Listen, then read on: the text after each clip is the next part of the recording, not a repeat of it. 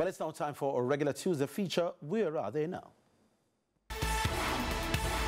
He was the poster boy for the National Basketball League, the NBL, for years, but his real passion was with football. That individual is Andrew Marlon O'Neill Wilby, born in Kingston and grew up in the community of Pembroke Hall. Well, I started out playing football, which was my favorite sport. Well, I grew up in a football family, so I started loving football. Andrew first got involved in basketball when he entered Jamaica College at the age of 11. During his school years, he became a member of the school's team, which won the under 14, 16, and 19 ISA titles. Well, it was at high school when I started JC in first form. I was introduced to the sport, and from there I just started playing.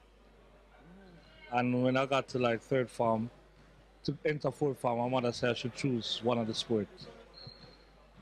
So I chose basketball. His rapid improvement landed him a place on the Urban Knights Division 1 team after leaving school.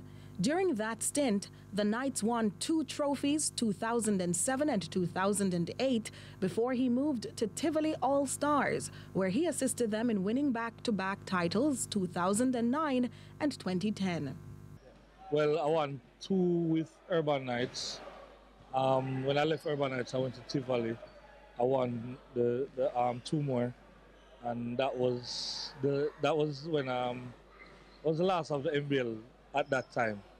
But playing for other teams, but I won 4 straight with 2 with Urban Knights and 2 with Tivoli Gardens. It was really good. I enjoyed it. I learned a lot. I learned to compose myself, slow down the game and play, and just enjoy the moment. With success flowing at all levels, Wilby was called to the national team and he made his debut against Puerto Rico, with his last game being against Cuba. During that time, he played in the Central American and Caribbean Championships. One of my dreams to play for my country, like to represent the country, is one of the best things you could do, and I got the opportunity to do that, and really proud of myself for doing that. Wilby stated it was lack of support that prevented him from playing the game at the professional level. Playing professional was the goal. Didn't get the opportunity, but still give thanks because I achieved something that I wanted to, which is playing for my country. So it was always a goal to play professional, but it didn't happen, and for certain reasons you can't question God's path. So, you know, I'm grateful for what I did. So what is the Bank of Jamaica employee doing these days? Well, I currently work at the Bank of Jamaica. I still play basketball. Think about playing 1 more year in the NBL. And I also coach Grand Spin D1 team.